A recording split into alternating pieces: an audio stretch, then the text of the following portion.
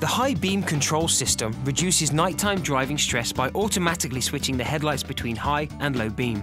The system operates when the vehicle is moving at 18 miles per hour or faster. The headlight switch is in the auto position and the high beams are selected. The system uses the forward-sensing camera to detect other vehicles approaching in the opposite direction or in front of your vehicle. The headlights are automatically switched to low beam and then back to high beam when vehicles are no longer detected. You may still manually switch between high and low beams if you wish. Low beams remain on when cornering, when the vehicle is driving in brightly lit urban areas, or when the vehicle travels slower than approximately 12 miles per hour. A green indicator light illuminates when the system is on and operating. An amber light illuminates when the windscreen is fogged or obstructed. For more details, please refer to your owner's manual.